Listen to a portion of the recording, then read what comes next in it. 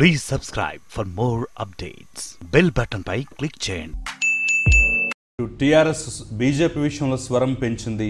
రేపు పార్లమెంట్ ఎన్నికలు రాబోతున్న నేపథ్యంలోనే మేము పార్లమెంట్లో బీజేపీపై పోరాడతాం, కాళేశ్వరం ప్రాజెక్టు గాని ఉండే లేదంటే తెలంగాణకు సంబంధించిన 52 అంశాల విషయంలో గట్టిగా నిలదీస్తామని చెప్పేసి పార్లమెంటరీ పార్టీ మీటింగ్ తర్వాత ఎంపీలు కూడా చెప్పడం జరిగింది కదా. ఎలా చూడాలంటారు? బీజేపీపై పోరాటం దిశగా TRS అడుగులు వేయబోతుంది అనుకోవచ్చు అంటారా? అంటే బీజేపీ విషయంలో ఏ వైఖరి తీసుకుంటుందనేది 2019 ఎన్నికలకు ఒక ప్రాతిపదిక అవుతుంది. 2019 ఎన్నికల్లో గెలుపు ఓటములను నిర్ణయిస్తుంది టీఆర్ఎస్కు. మీకు కాంగ్రెస్ పార్టీ ఇంకా ఈవీఎంల గొడవలోనే ఉంది. నిజంగా కాంగ్రెస్ పార్టీ మేల్కొని చేయాల్సింది ఏంటంటే, అయిపోయిన అసెంబ్లీ ఎన్నికలు అయిపోయాయి. నువ్వు ఈవీఎంలన్నా బీవీఎంలన్నా లేకపోతే ఇంకేదన్నా ఏవీఎంలన్నా జరిగేది అయిపోయింది. ఇక నెక్స్ట్ ఆ ఎన్నికలే మారవు. ఈవీఎంలలో లోపాలు ఉన్నాయి కదా అని సుప్రీంకోర్టు ఈ శాసనసభ ఎన్నికలు రద్దు చేయదు, లేదు కేసీఆర్ ముఖ్యమంత్రిగా నలిఫై చేయదు. ఇంకా మీరు ఈవీఎంల ప్రపంచంలోనే ఉంటే ఉపయోగం ఉండదు. ఇప్పటికైనా తెలివింటే కాంగ్రెస్ పార్టీకి ఒక వ్యూహం ఉంటే ఏం చేయాలంటే, ఇప్పుడు పార్లమెంట్ ఎన్నికలకు తనకు అవకాశాలు ఉంటాయి. ఎందుకంటే కాంగ్రెస్ పార్టీ కూటమి సక్సెస్ కాలేకపోయింది. కానీ కాంగ్రెస్ పార్టీకి పూర్తిగా 2014తో పోలిస్తే ఏమీ ఘోరంగా రాలేదు ఓటింగ్. అయితే టీఆర్ఎస్కు 12%, 13% ఓటింగ్ పెరిగింది. కానీ రేపు జరగబోయే ఎన్నికలు ఏమవుతాయంటే, ఒకటి రాజస్థాన్, మధ్యప్రదేశ్, ఛత్తీస్గఢ్లో కాంగ్రెస్ పార్టీ గెలిచిన నేపథ్యంలో బీజేపీ ఓడిపోయిన నేపథ్యంలో ఈ అసెంబ్లీ ఎన్నికలు జరగబోతున్నాయి. దేశవ్యాపితంగా అసెంబ్లీ ఎన్నికల్లో కాంగ్రెస్తో లేని బీఎస్పీ కానీ, సమాజ్వాదీ పార్టీ కానీ, ఎన్డీఏ మిత్రపక్షాలైనటువంటి రాష్ట్రీయ లోక్సభ RLSP కానీ, అలాగే మీకు శివసేన, ఇలా అనేక మంది మోడీని విమర్శిస్తూ ఉండే ఎన్నికలు రేపు 2019లో లోక్సభకు రాబోతున్నాయి. అంటే మోడీ వర్సెస్ యాంటీ మోడీ అనే వాతావరణం 2019లో ఉంటుంది. మీరు తెలంగాణలో కూడా సర్వే చేయండి. టీఆర్ఎస్కు ఓటు వేసిన వారిని, కేసీఆర్ ముఖ్యమంత్రి కావాలంటున్న వారిని మీరు అడగండి, మీరు ఎవరిని కోరుతున్నారు అని క్వశ్చన్ వేయండి. 60%కు పైగా మీకు రాహుల్ గాంధీ అని టిక్ పెడతారు. కేవలం ఒక 30-40% మోడీకి టిక్ పెట్టచ్చు, ఒక 10% ఎవరికి టిక్ పెట్టకపోవచ్చు.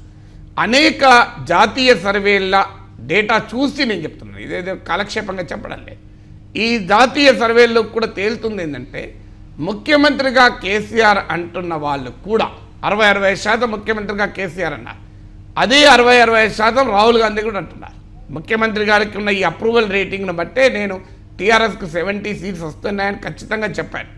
అందువల్ల రేపు రాహుల్ గాంధీ ప్రధానమంత్రి కావాలని 60% మంది తెలంగాణ ప్రజలు, అందులో కేసీఆర్కు ఓటు వేస్తున్న ప్రజలు, టీఆర్ఎస్కు ఓటు వేస్తున్న ప్రజలు కూడా అనుకుంటున్నది కాంగ్రెస్ పార్టీ కలిసి వచ్చే అంశం. దేశవ్యాప్తంగా తగ్గుతున్న మోడీ పతార్ కాంగ్రెస్ పార్టీకి ఉపయోగపడే అంశం. అలాంటి సమయంలో కాంగ్రెస్ పార్టీ టీఆర్ఎస్కు ఒక సూటి ప్రశ్న వేయచ్చు, మీకు ఇవాళ దేశంలో మోడీ ప్రధానికి కావాలని ఉందా, వద్దనుందా? కావాలని ఉంది అంటే మీరు ఏం చెప్పండి, వద్దనేది ఉంటే మరి కాంగ్రెస్కు ఓటు వేయాలి అని చెప్పుతుంటే పార్లమెంట్ ఎన్నికలకు కాంగ్రెస్ ఓటర్లను ఆకర్షించడానికి అవకాశం ఉంటుంది. టీఆర్ఎస్ ఇబ్బందులు పడుతుంది. ఎందుకంటే కేసీఆర్ అయితే ప్రధానమంత్రి కాడు. టీఆర్ఎస్ చెప్పగలేదు ఒకటి ఏంటంటే, మనకే 15 ఎంపీలు ఉంటే మనం ఢిల్లీలో చక్రం తిప్పచ్చు అని. కానీ ఢిల్లీలో చక్రం తిప్పడం కన్నా చక్రానికి ఎవరు చక్రం ధారిస్తారనే దానికి ఎక్కువ ప్రాధాన్యత ఉంటుంది. కేసీఆర్ ఏమైనా తిప్పితే చక్రం తిప్పాలి, కానీ చక్రాన్ని ధరించలేడు. చక్రధారి ఎవరు కావాలి? మోడీ అన్న కావాలి, రాహుల్ గాంధీ అన్న కావాలి. అందువల్ల ఎవరు చక్రధారి కావాలి అనేది తీర్పు ఇస్తారా ప్రజలు, చక్రం ఎవరు తిప్పాలని కోరుకుంటారా అనే ప్రశ్న ప్రజలకు ముందుకు పెట్టగలిగితే కాంగ్రెస్ పార్టీ లాభం ఉంటుంది. కానీ విచిత్రం ఏంటంటే, కాంగ్రెస్ పార్టీ ఆ పని చేయకుండా ఈవీఎంల గోడలో ఉంది. కానీ టీఆర్ఎస్ మాత్రం చాలా తెలివిగా ఫస్ట్ లెసన్ ఇమీడియట్గా నేర్చుకుంది.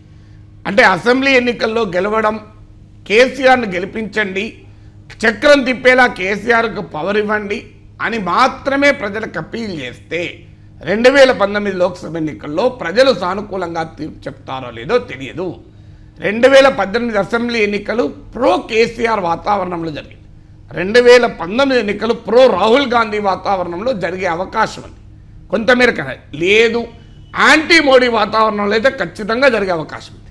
అంటే మోడీ అధికారంలో ఉంటాడా తర్వాత ఉండడా నేను ఆ కంక్లూజన్ ఇవ్వడం లేదు. తెలివి తక్కువ పనులు ప్రతిపక్షాలు చేస్తే మోడీ మళ్ళీ పవర్లో కూడా వస్తాడు. ఈ అవకాశం ఎప్పుడైతే ఉందో యాంటీ మోడీ వాతావరణం ఉందని గుర్తించిన కేసీఆర్ ఫస్ట్ డే అంటే ముఖ్యమంత్రి అయిన మరుక్షణం మళ్ళీ ముఖ్యమంత్రి అయిన మరుక్షణం పార్లమెంటరీ పార్టీ సమావేశం ప్రగతి భవన్లో పెట్టి కేసీఆర్ అన్నదేంటి, కేంద్రంపై పోరాడదామని పిలిపించాడు. బీజేపీ స్వరం పెంచింది. మీరు టీఆర్ఎస్ పని మీరు గమనించండి. రాబోయే 2-3 నెలల్లో బీజేపీకి వ్యతిరేకంగా నా నమ్మకం కేసీఆర్ బాగా స్వరం పెంచుతారు. గట్టిగా పెంచండి మీరు. టీఆర్ఎస్ బాగా స్వరం పెంచుతుంది. ఇవాళ మొదటిసారి జితేందర్ రెడ్డి గారు అంటారు కాళేశ్వరంకు జాతీయ ప్రాజెక్ట్ ఇవ్వాలని మేము పార్లమెంట్లో లేవదేస్తాం. 5 ఏళ్ళు అయిపోయింది. 4.5 ఏళ్ళుగా ఎందుకు మీరు అంత పెద్ద ఎత్తున లేవదీయలేదు? ఇప్పుడు చెప్తున్నారు మాకు మా డిమాండ్లు ఏమైనాయని. మరి ఇప్పుడు ఆంధ్రప్రదేశ్ డిమాండ్ల పైన ఆంధ్రప్రదేశ్లో రాజకీయ పార్టీలు రోడ్డు మీదకి వచ్చి కొట్లాడుతున్నాయి అన్ని పార్టీలు. మరి తెలంగాణలో మీరు కేంద్రం చేస్తున్న అన్యాయాలపైన ఒక్క అఖిలపక్షమైన టీఆర్ఎస్ ప్రభుత్వం ఏర్పాటు చేసిందా? ఒక్క అఖిలపక్షం ఏర్పాటు చేసి అన్ని పార్టీలను తీసుకెళ్ళి ప్రధానమంత్రి దగ్గరికి వెళ్ళారా? మొన్న మోడీ పైన అవిశ్వాస తీర్మానాన్ని అడ్డుకోవాల్సిన అవసరం వచ్చినప్పుడు తప్ప అంతకుముందు మీరు పార్లమెంటును ఎప్పుడైనా స్తంభించారా? తెలంగాణ డిమాండ్లపైన ప్రధానమంత్రికి మేము వ్యతిరేకిస్తున్నాం అని ఎప్పుడైనా అన్నారా మీరు? అంటే చాలా క్లియర్గా 4.5 ఏళ్ల పాటు అవిశ్వాస తీర్మానం వస్తే మీరు తటస్థంగా ఉన్నారు.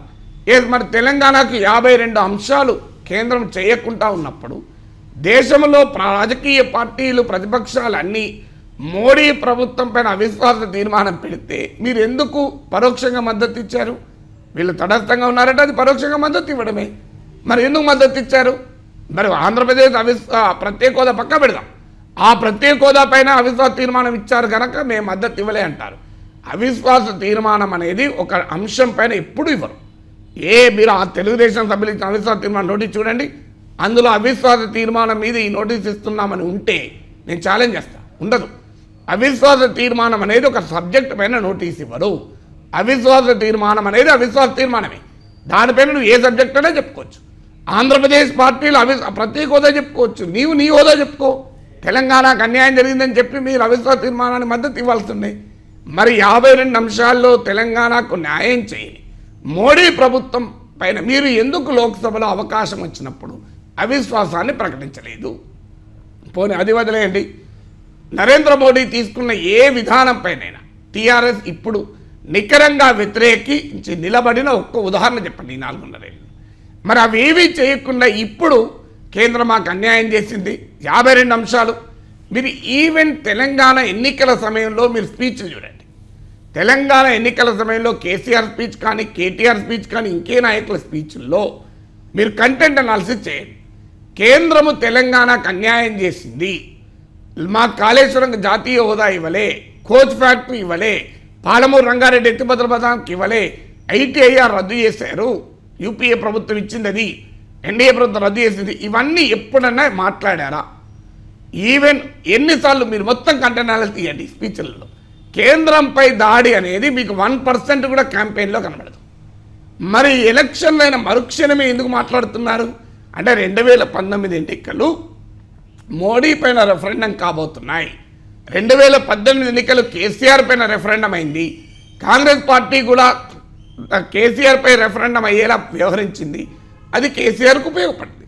కానీ 2019 ఎన్నికలు మోడీ పైన రెఫరెండంగా జరగబోతున్నాయి కనుక మోడీని ఎదుర్కోకపోతే, మోడీని విమర్శించకపోతే 2019 పార్లమెంట్ ఎన్నికల్లో తమకు ఓట్లు పడవని గుర్తించిన కేసీఆర్ చాలా తెలివిగా వ్యూహరచన చేసి యాంటీ మోడీ స్వరాన్ని పెంచారు. మీకు రాబోయే కాలంలో ఇంకా పెంచుతారు.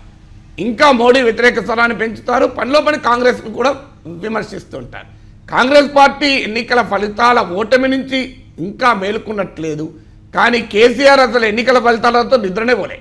విచిత్రం ఏంటంటే కాంగ్రెస్ పార్టీ వాళ్ళు ఇంకా మేల్కొనలే, కేసీఆర్ ఏమో నిద్రపోలే. పండుకుంటే కదా ఆయన ఫలితాల తర్వాత కూడా ఇంకా నిద్రపోకుండా ఏం చేయాలి 2019 అని ఆలోచిస్తున్నాడు.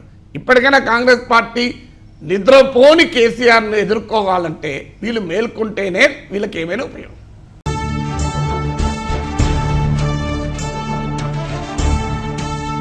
Please subscribe for more updates. Bell button pi click చేయండి.